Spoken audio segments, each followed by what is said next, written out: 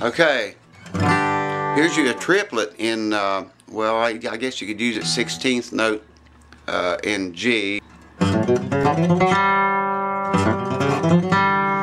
can also do that on a higher octave.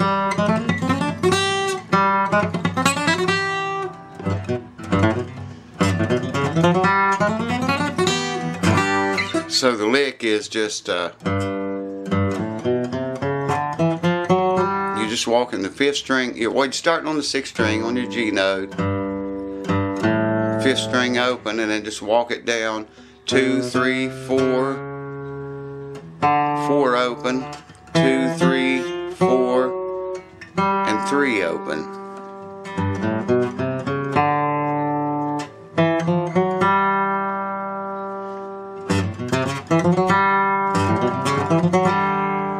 Now, if you're doing an octave higher, that just starts on the 3rd string open, and then you walk all 3 strings, 3rd string, 1st, 2nd, 3rd, 2nd string open, 1st, 2nd, 3rd, 1st string open, and then the 2nd fret and 3rd fret.